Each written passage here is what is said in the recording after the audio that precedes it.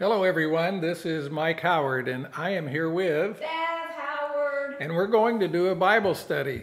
This is the last lesson in the fall study book from Explore the Bible. We've covered in the last 13 weeks Philippians, Colossians, and today we have a lesson on Philemon, a very short letter that's a personal letter from the Apostle Paul to a man named Philemon in the church in Colossae. So let's review what we've learned so far in Philippians and Colossians. By the way, I've thoroughly enjoyed these lessons. They've just been amazing to me. Okay, so Philippians is all about living with real joy. That means happiness. As Christians, God wants us to be happy because of all the things that He has given us in Christ Jesus. In spite of whatever's going on in the world around us or in our own personal circumstances, Paul says that we are to be happy because of Christ.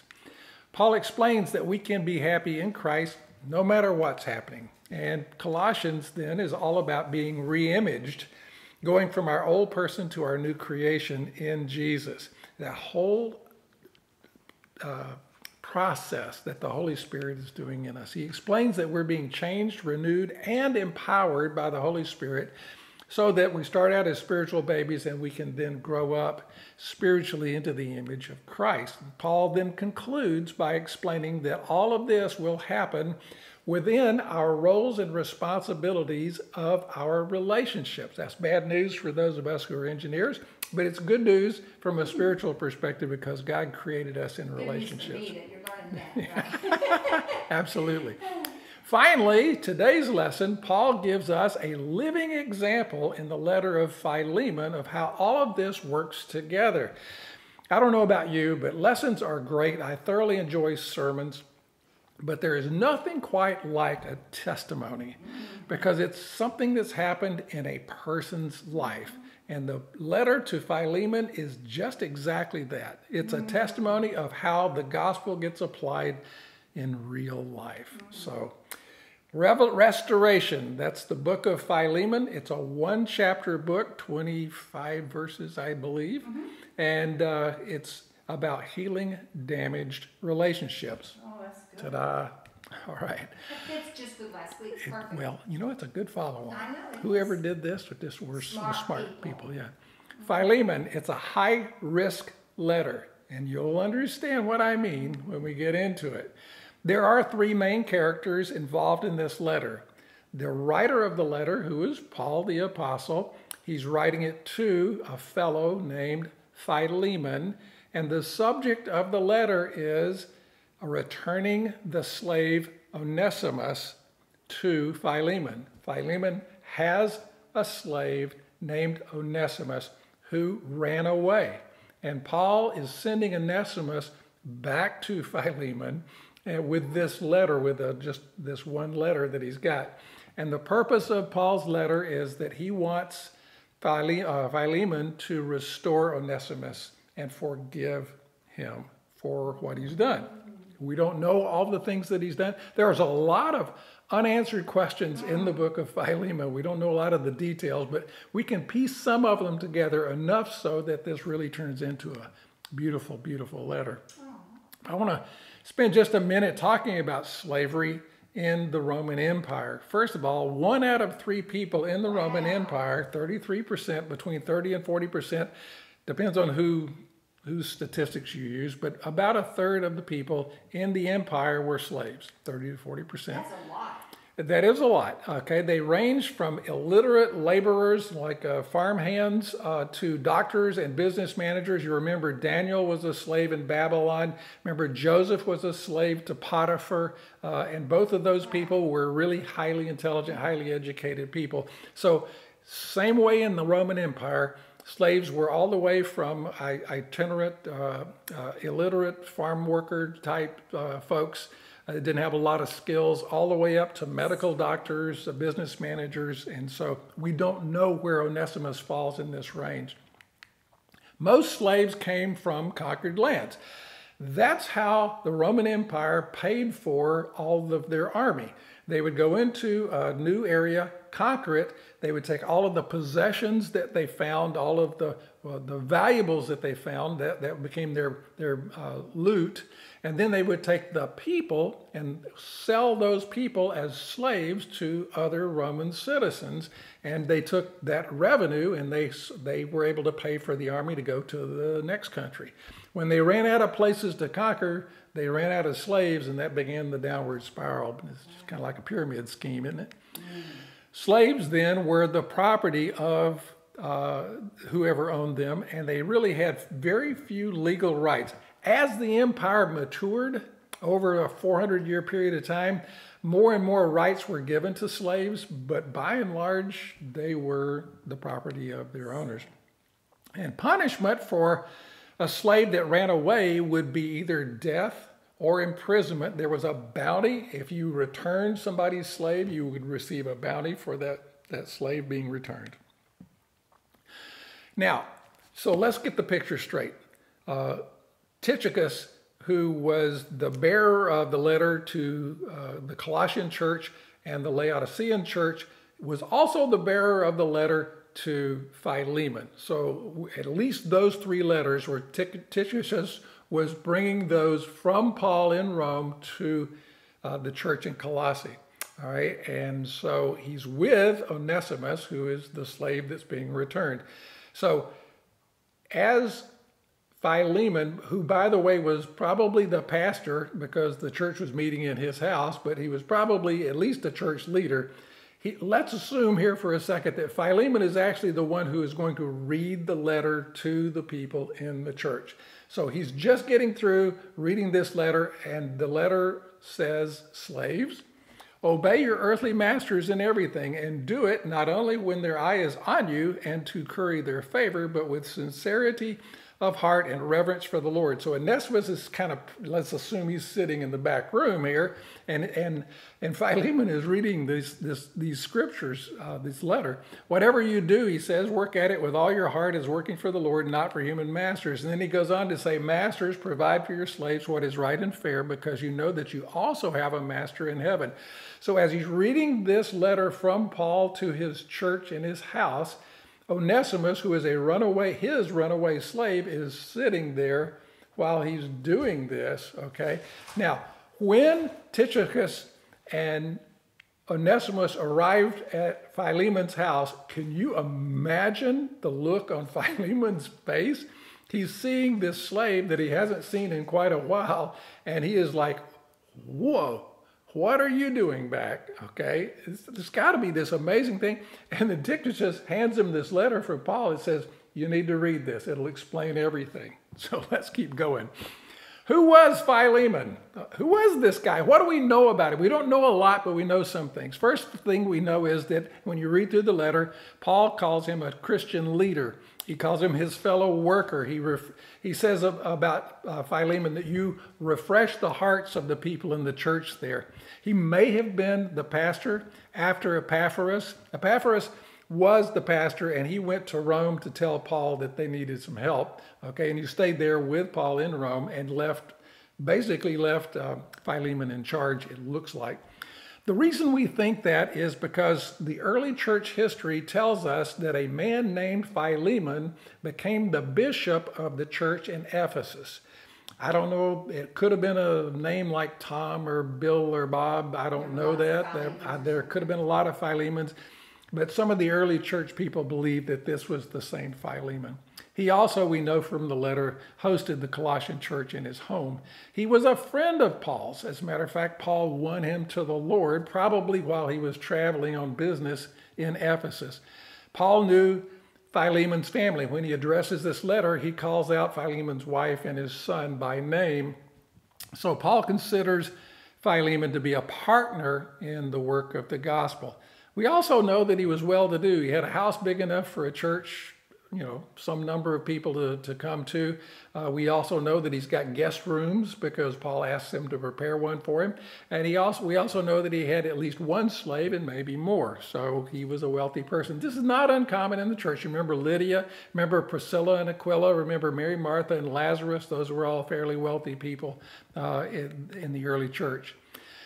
So it's a personal letter from Paul to Philemon. And let's get started with it. I'm going to start in verse 1, even though the focus verses are started in verse 8, but I think it's important for us to get the intro part. Paul, who calls himself a prisoner of Christ Jesus, and Timothy, our brother. Paul is transitioning. He's old at this point. He's transitioning his ministry to Timothy to take that over. So in this letter, he's also saying that Timothy is part of the letter writing.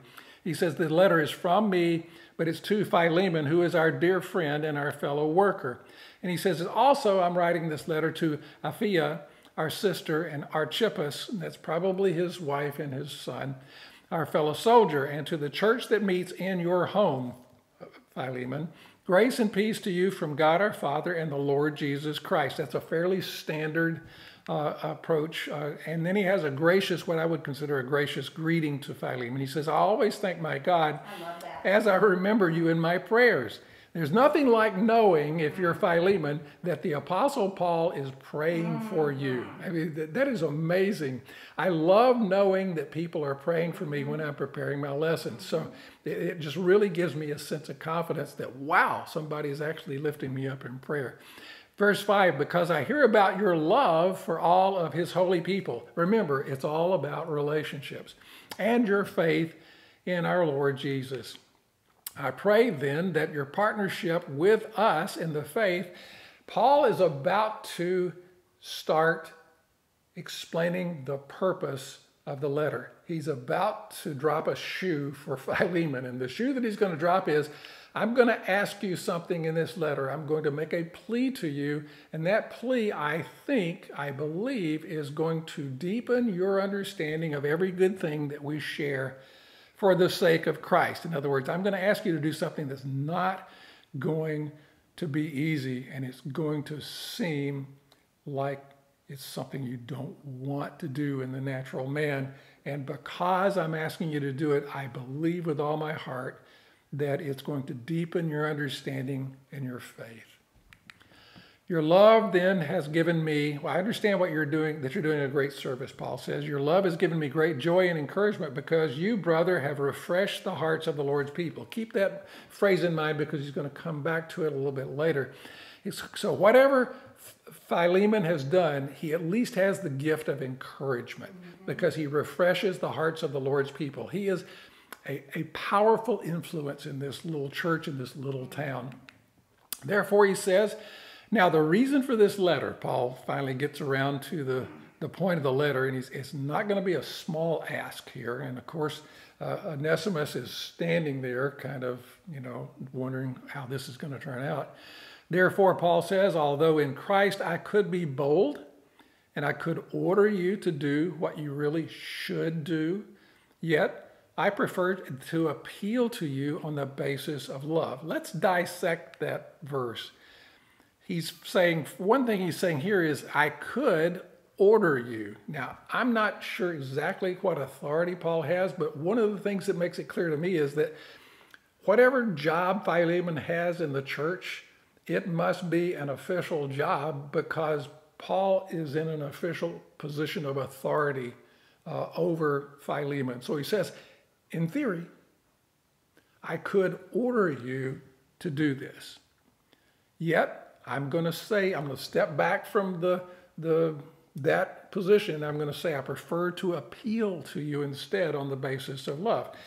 He says, I'm not going to pull rank or authority in this case. I'm just going to logically walk you through this, Philemon. He says, I'm not going to come to you as Paul the Apostle. I'm going to come to you as an old man.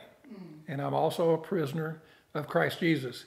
And then I'm going to appeal to you for my sin. And all of a sudden, we're going to get introduced to not a runaway slave, but a new Christian. He says, I'm going to appeal to you for my son, Onesimus, who became my son, who became a Christian while I was in chains. So let's take a look at this. Let's break this apart. He says, Paul, and I'm an old man. That's why he's handing things over to Timothy. I'm an old man. I'm also a prisoner of Jesus Christ. And then at the end, he says, I'm in chains. So he wants to paint the picture to Philemon that he really is in a fairly limited position. And he's in prison, probably going to lose his life, and he's old. Okay, so that's kind of how he's saying, but I'm making this appeal to you. So let's look at the other part of it. He says, the appeal to you then is for this person who used to be a very worthless, disobedient, miserable, disappointing slave. Okay, I'm going to appeal to you because now he is my son, Onesimus, because he became a believer. Formerly, Paul says, I understand this. Formerly, I mean, Onesimus and I have talked a lot about it. I've talked about it with Epaphras. He says, we understand that when he was your slave, he was useless. There's no other way to describe it. He just was not a very good worker. I don't know what his job was, but apparently Paul says, there's no disagreement here. He was useless. But I'm telling you, Philemon, the new Onesimus is useful, both to you and to me. I'm sending him back because even though he's my very heart, now that's a really powerful thing for Paul to say.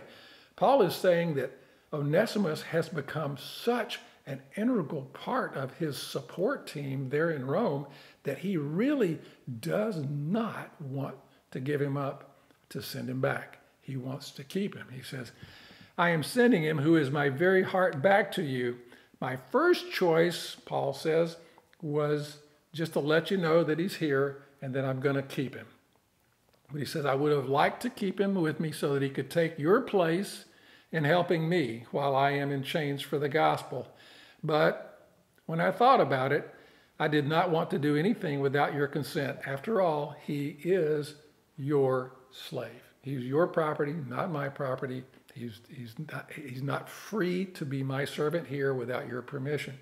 So that any favor you do would not seem forced, but would be voluntary. I want you to be the person to make this decision. So I'm going to leave it up to you. I'm just going to make the plea that you do it. Verse 15, perhaps the reason that Onesimus was separated from you for a little while, in other words, Paul is saying, perhaps the fact that he ran away wound up being a good thing. Because after all, he did become a Christian and it did completely change his life. He says, perhaps the reason he was separated from you for a little while was that you might have him back forever, for eternity. Right. No longer just as a slave, but better than a slave, as your dear brother in Christ. He is very dear to me, but now he is even more dear to you, both as your fellow man and as a brother in the Lord. He apparently helped Paul so much. Paul believes with all his heart that he's going to be a big help in the church in Colossae. So, he says, Paul's beginning to conclude his request. It's a very short letter, but it's very powerful and very dangerous for Onesimus, who had no idea how Philemon was going to take this. So he says, if you consider me to be your partner in the gospel, I want you to welcome Onesimus back, as you would welcome me. When you look at him, you're looking at me, Paul says. If he's done you any wrong, of course he's done him wrong. He left him. He was useless, and then he left, okay? Or he owes you anything, I want you to put it on my account. This is a pretty cool thing Paul's about to pull here, so watch carefully. I would not want to go to court against Paul. He's a shrewd guy. So he says, if he owes you anything, I just want you to charge it to me. So you think, okay, fine, there's a book here, and it's got things that are charged to Paul, and then there are things that are charged to Philemon. So let's keep going. Verse 19, I, Paul, I'm writing this with my own hand. In other words, this is not only a letter just to you personally, it's a letter I wrote personally with my own hand. He says, I promise you I will pay it back. Whatever he owes you, whatever he's done, whatever debt there is, I, Paul, promise you I will pay it back.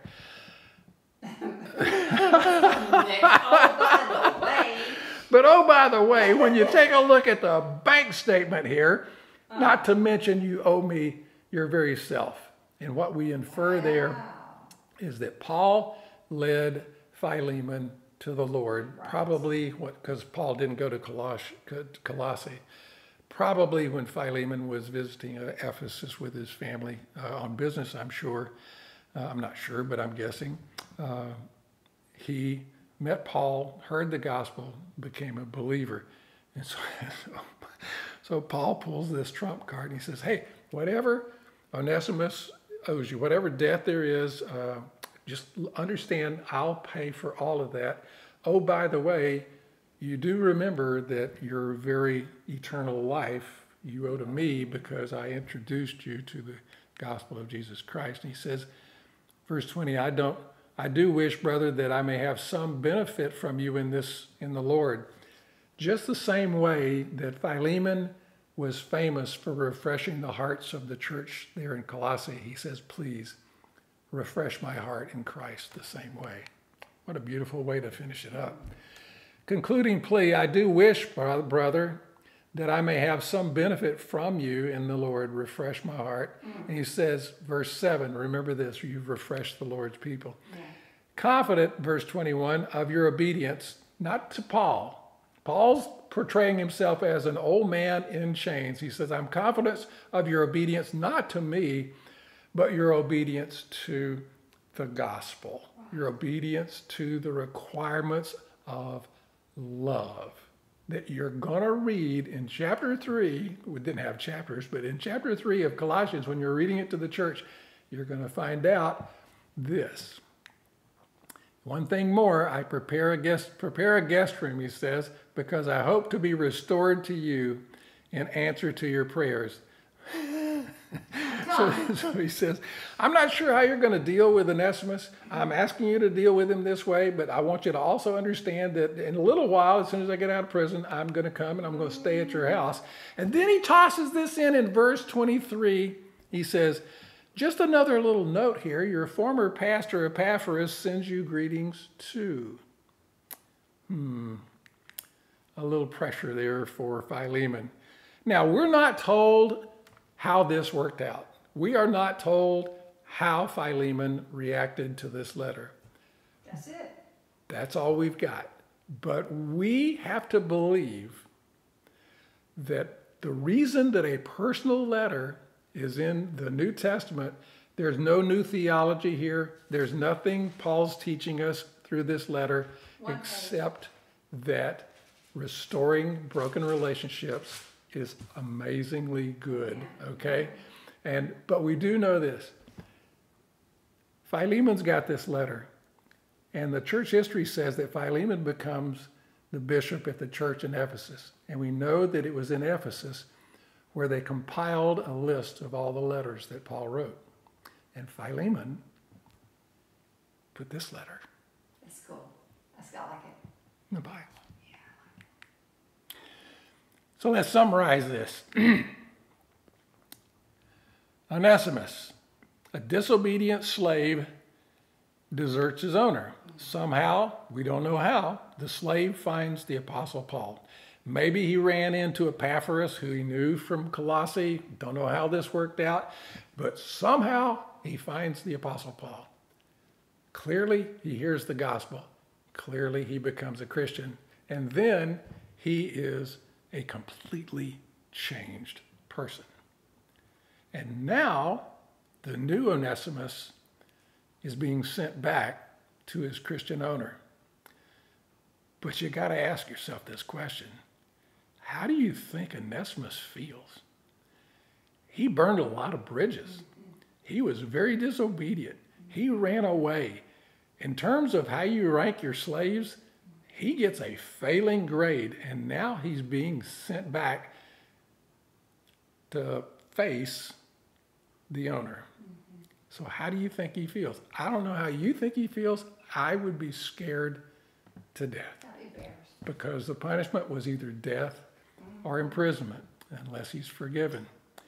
And now, standing at the front door, Philemon opens the door, and he finds Tychicus and his long-lost, disobedient, useless slave, Onesimus. How do you think Philemon feels? This is going to be a rough weekend at Philemon's house. As Philemon reads the letter, Colossians, to his home church, he speaks this verse. Bear with each other. Forgive one another. If any of you has a grievance against somebody, forgive as the Lord forgave you. Why has it got to be so hard?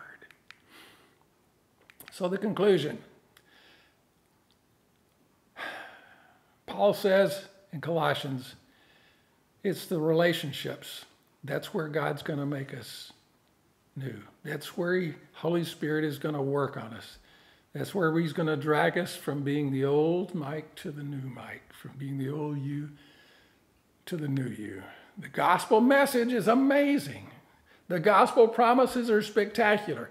If you take a look back at the lessons that I've taught, the first couple of lessons in Colossians when Paul is talking about how amazing the gospel is and how awesome, spectacular the promises are, those are lessons where you get all excited and you can take a look at the views. The views are like 1,200, 1,400. But then you get to the third chapter of Colossians and Paul says, because of these amazing and spectacular things, you can now apply this to your life. It got hard. And now, sometimes it's going to get hard. Just ask Philemon and Onesimus. Did it get hard? You better believe it got hard. And the only way, the Holy Spirit says, is to die to the old, is to celebrate and embrace the new. Philemon and Onesimus are being given that chance.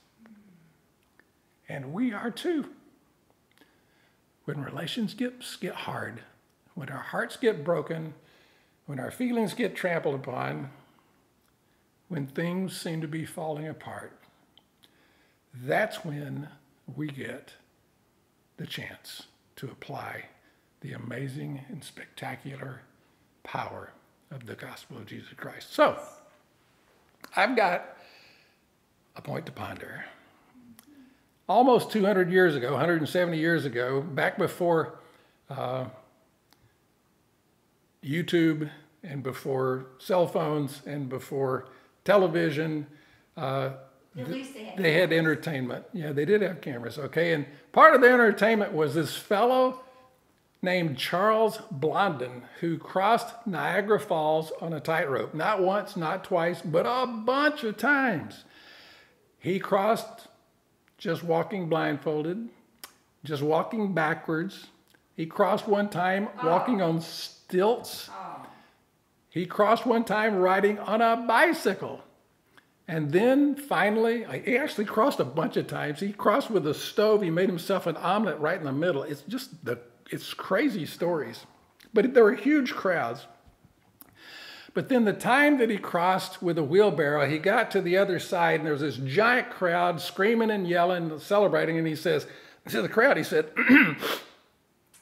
do you believe that I can walk across Niagara Falls on this tightrope with somebody sitting in this wheelbarrow? And they all shouted, yes, we believe that.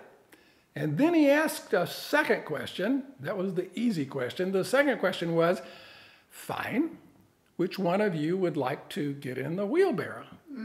And the answer was, nobody stepped forward. Did they believe that he could do it? They've seen him do crazier stuff. Did they want to get in the wheelbarrow and be the person there? Absolutely not. That's hard. That required a lot of faith. But it turns out 1 year later, Harry Colcord, who was Charles's manager, did ride across Niagara Falls strapped to Charles Blondin's back. Wow. Halfway across, Charles said to Harry, you are no longer you. You are me. And until I clear this place, these falls, I just want you to be a part of me, your mind, your body, and your soul. If I sway, you sway with me. Do not attempt to do any balancing yourself. If you do, we shall both go down to our death. That's another message. That is Christ in you, the hope of glory. We're not participating in this life by ourselves. The Lord is carrying us. He is our shepherd. The gospel of Jesus Christ changes everything in our lives. Do we trust him to bring us through when we're afraid? His promise to us is be strong, be courageous, because I'm never going to leave you. So the question then for us is Onesimus and Philemon, Mike and Beverly, are we ready to climb in the wheelbarrow and to put the gospel to practice in our lives? Pray with me. Father God, what a great way to end this wonderful fall quarter. Paul tells us about this wonderful gospel and all the things we have in Christ and the changes that the Holy Spirit is making in our lives. But then he says we need to start acting that way. We need to take off the old person and put on the new person, and we need to allow the Lord to work in our relationships, because that's where the changes will be hammered out, in the fire of our relationships. Father, thank you for this story about Onesimus and Philemon. We don't know a lot of details, but we do know that it must have been a wonderful, wonderful reunion. Father, we can thank you for all of these wonderful testimonies we read in your word. For it's in Jesus' name we pray. Amen. Amen.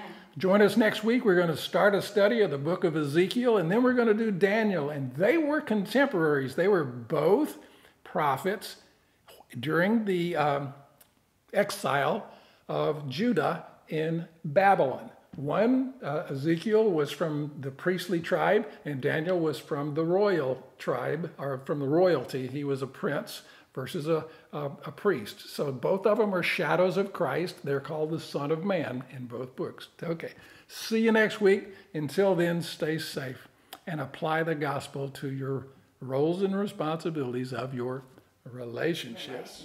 Okay, we love you guys. Take care. Bye. Bye-bye. Bye-bye.